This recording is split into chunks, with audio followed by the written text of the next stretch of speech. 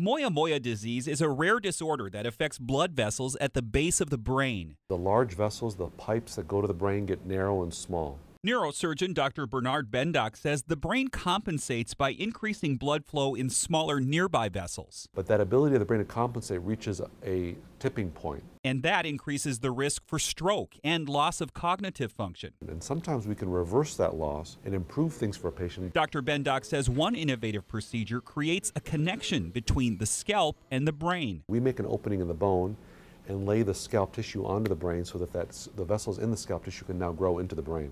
Additionally, we can take a scalp artery and do a direct anastomosis, a direct connection between that artery and a superficial brain vessel. So the brain can actually regulate and promote its own wellness by growing new vessels. Dr. Bendok says when a patient with Moyamoya disease is treated and monitored closely, the prognosis can be excellent. For the Mayo Clinic News Network, I'm Jeff Olsen.